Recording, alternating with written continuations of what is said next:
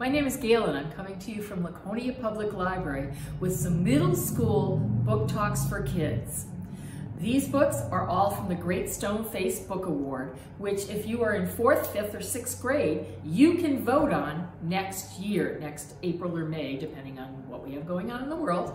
And these are all great books to vote on. You're gonna like all of them, just like last week's. So the very first one is Tito the Bone Crusher. The only thing I wanted this book to be different about was with this cover and this title, I wanted this to be a graphic novel because look, it would have a graphic, beautiful picture of Tito. Tito's a wrestler and he's also an action figure. And Oliver really admires Tito the Bone Crusher, the wrestler. He also really likes the action figure. So he believes in Tito. And this book is by Melissa Thomson. And all three of the kids in all of these books all have family issues to take care of. Oliver's is how to save his family. He's just moved to a new school. That's not the biggest problem in middle school. And his sister's turned into the queen grouch of the world. And he really, really needs to solve the biggest problem, which is his father's going to prison for something he didn't do. Is Tito gonna help him? He's gonna try to get Tito to help him. Is that gonna happen? Is his father going to prison? Is his sister gonna ever be nice to him again? Is Tito gonna help? Read Tito the Bone Crusher and find out all these important answers. You'll love it. Oops. And the next story, also love this story. Read it in 2 bathroom reads. If you know me well enough, you'll know how much time that was.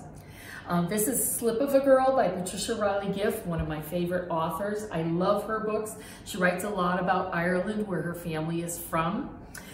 In this book, Anna is surviving the land wars of Drummish, and this took place in 1881. Anna and her family are very poor.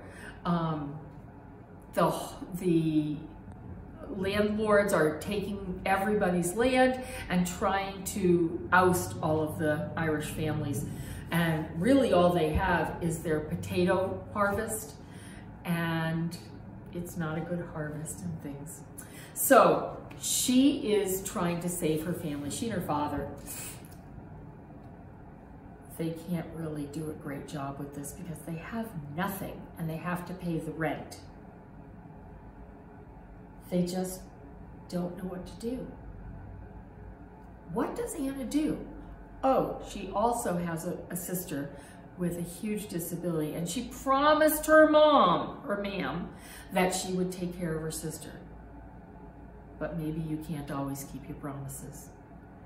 Anna has to go find work to buy her farm or to pay for her rent, and Dad has to help, and there's an uprising, and what's gonna happen to their family farm?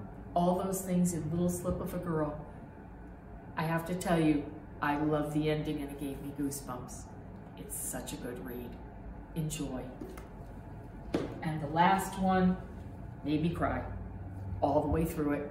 Loved the ending. Great story. It's called Stay. Anybody with a dog would like this story. Anybody. Anybody that sees that you need to help other people and other animals and the world, this is the story for you. If you have a kind heart, read this book about Piper, whose family just moves into a shelter. They don't know what to do. Piper's trying to survive, and she goes out with some friends that she just makes, and she finds Jewel, a homeless old woman who's very sick, and her dog, Baby. How can she help them when she has nothing? She and her family have nothing. How can she help? She sure can. Gonna love it. Bring your tissues. Enjoy all of these books. Have a great time. And I'll be telling you about more soon. Take care. See you soon.